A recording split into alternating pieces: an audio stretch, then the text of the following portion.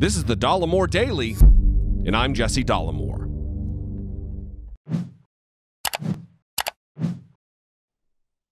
So once again, last night, in his continuing tour of propaganda and lies and disregard for the health of Americans all over the country, Donald Trump held a rally in Ohio.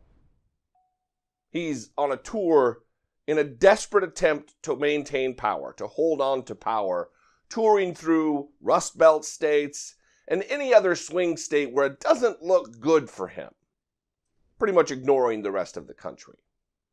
And at this rally, like many of the rallies, it was attended by his most devoted cult members.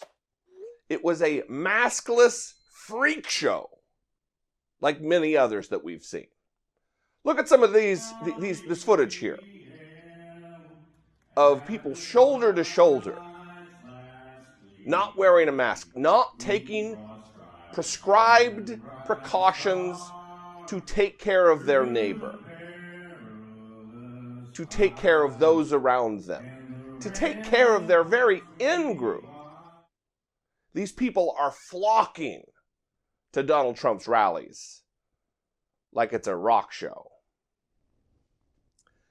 And of course, with all of Donald Trump's rallies, they are just filled with screeds of hatred and division, and it's us against them, and fear-mongering of black people moving into the suburbs to ruin the suburbs. But Donald Trump said something egregious yesterday related to the coronavirus. On a day that we surpassed 200,000 Americans having died from the virus, Donald Trump continued his series of lies in a sociopathic method of trying to convince the people that it doesn't matter. It's not a big deal.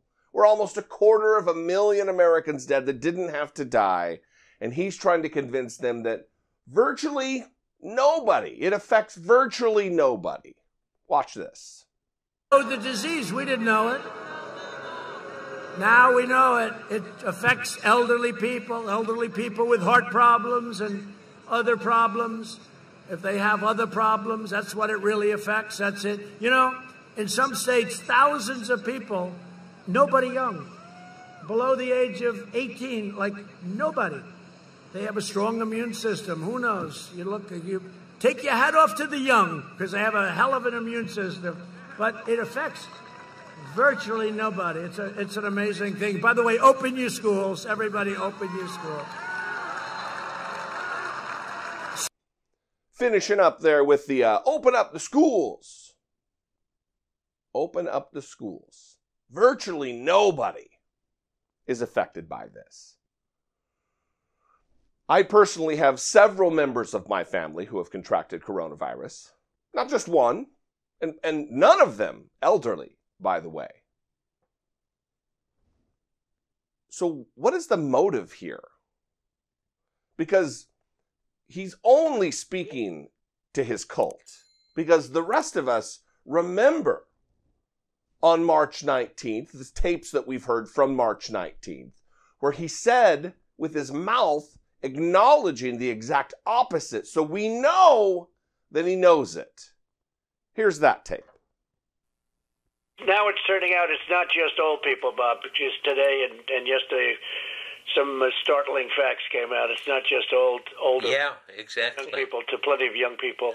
So what's going on give me a moment of talking to somebody, going through this with Fauci or somebody who kind of, it caused a pivot in your mind, because it's clear just from what's on the public record that you went through a pivot on this to, oh my God, the gravity is almost inexplicable and unexplainable. Well, I think, Bob, really, to be honest with you, sure, I want you to. I wanted to always play it down. I still like playing it down. It's not just old people, Bob. It's plenty of young people being affected by this. What's the motive? of a leader, of the President of the United States, other than power, because that's all I can really put my finger on, is he wants to stay president. He doesn't really care about doing the job, because he's with a dead eye watching 200,000 of his countrymen and women die, and continuing to not have a plan, a coherent, cohesive plan, a comprehensive plan to combat this virus. And moreover, it's not just about the people who contract the disease and are hospitalized and die. We are now learning just how much we don't know about what they call them long haulers. People who contract the disease, some of them don't even go to the hospital, who are going to have possibly long-lasting symptoms and conditions beyond when coronavirus is a problem. So it's not just dying. Some people are debilitated in their cardiovascular system. Some people are having headaches. Some people lose their sense of taste and smell forever. From NBC, the medical community as a whole has not ignored these so-called coronavirus long haulers. Healthcare providers throughout the United States have been working to figure out why they're not getting better. And a handful of post-COVID clinics have sprung up across the country for patients who are having neurological and physical difficulties months after they first got sick. And in recent weeks, to the relief of long haulers, top public health officials have recognized that COVID-19 symptoms can last for lengthy periods of time. On Friday, the Centers for Disease Control and Prevention acknowledged in a report that as many as a third of individuals who are never sick enough to be hospitalized are not entirely better up to 3 weeks after their diagnosis. Meanwhile, Dr. Anthony Fauci, the nation's top infectious disease doctor, has said more research is needed on individuals who appear to be suffering from a post-viral syndrome. Nearly a third of those who weren't sick enough to be hospitalized are going to be living with medium to long-term problems related to this. So who's this virtually nobody that it affects virtually nobody, and send our kids to school when he knows kids are affected as well? And we know he knows it. But there he is with this cult. Maskless cult. Many of whom think it's a hoax because he said it. Please vote. Please get out there and vote for the sake of the virtual nobodies. Please do not let this loss of life and this carnage of a healthcare crisis, please do not let it be for nothing. Our moment has come.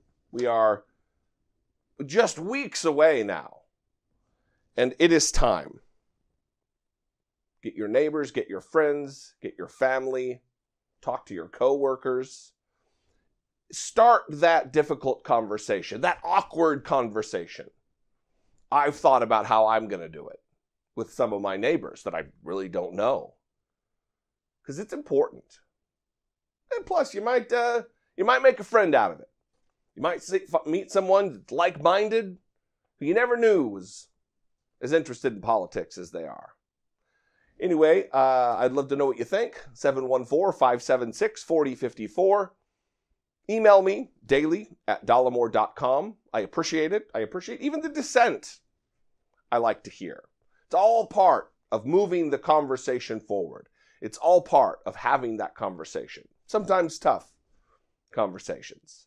The other thing is, if you are in a financial position where you can help support my work here on YouTube, you can click the join button below the video there. I don't know if you're on your phone or your computer. For fewer than $2 a month, you can help support independent media voices like mine. I've said it before.